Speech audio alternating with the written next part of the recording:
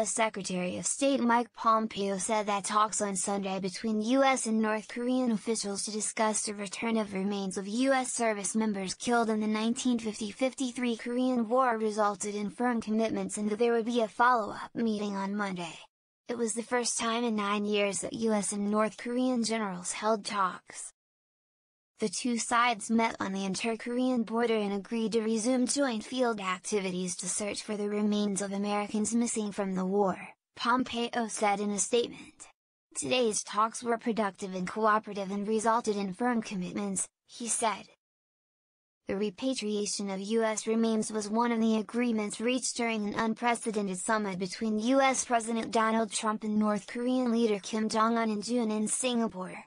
Working-level meetings will begin on Monday to coordinate the next steps for the repatriation of remains, including the transfer of those already collected in North Korea, Pompeo said. The Pentagon has said North Korean officials have indicated in the past they have the remains of as many as 200 U.S. troops. But a U.S. military official familiar with the matter said last month it was not clear when North Korea might hand over.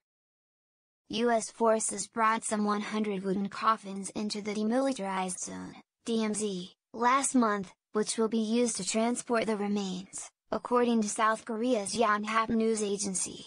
About 7,700 U.S. military personnel still remain unaccounted for from the Korean War, U.S. military data show.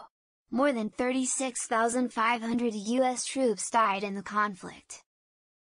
Pompeo unveiled the plan for the talks after visiting Pyongyang this month, touting it as one of the key issues on which the two sides had made progress, though the North accused his delegation of making gangster-like demands in connection with denuclearization during the trip.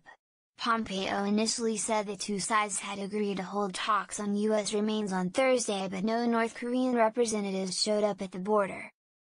North Korea then proposed meeting U.S. military officials on Sunday, U.S. and South Korean officials have said.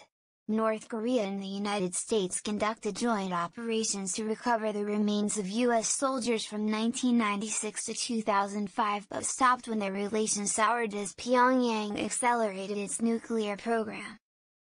At the Singapore summit, Kim Jong-un made a broad commitment to work toward denuclearization, but fell short of details on how or when he would dismantle North Korea's nuclear program, which it has pursued in defiance of UN Security Council resolutions.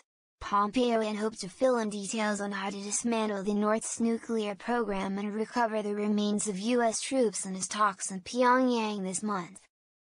He later said he had made progress on setting a timeline for North Korea's denuclearization.